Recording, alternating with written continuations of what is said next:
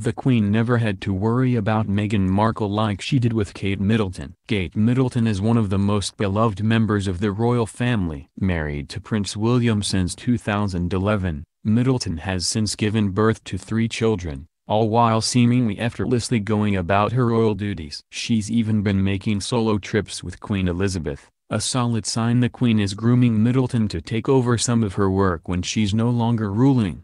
Still, there was a time when Queen Elizabeth wasn't sure whether Middleton would make a good addition to the royal family. Read on to learn why Queen Elizabeth was wary of Kate Middleton many years ago and why she likely never had that concern with Meghan Markle.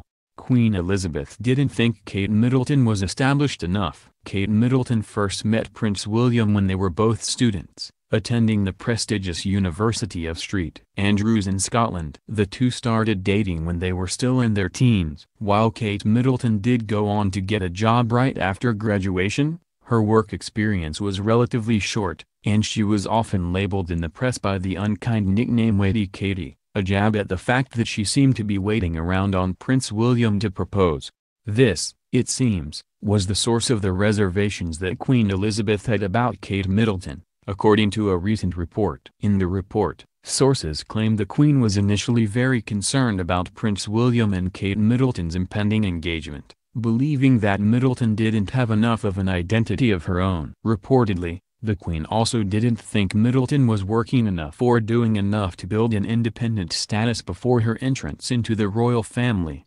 Kate Middleton won Queen Elizabeth over eventually. Ultimately, Kate Middleton's charm wore down her future grandmother-in-law. The source claims that Queen Elizabeth and Middleton bonded over their mutual love of the outdoors and the fact Middleton is close to her family. Queen Elizabeth loves being outside and in the company of her animals, and she loved that Middleton is equally at ease going to sporting events or horseback riding.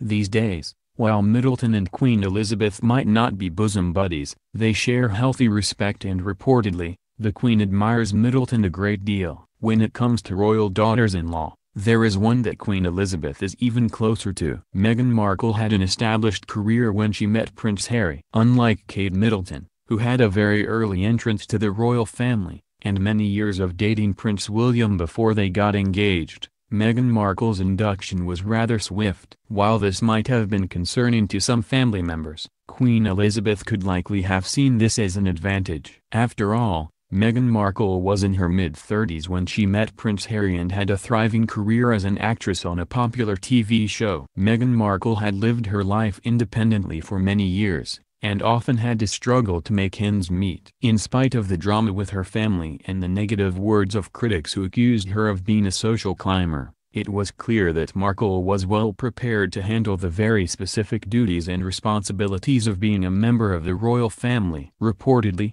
Markle's independence endeared her to Queen Elizabeth and the two became fast friends. Queen Elizabeth even threw a special birthday party for Meghan Markle this year, as a sign of her favor.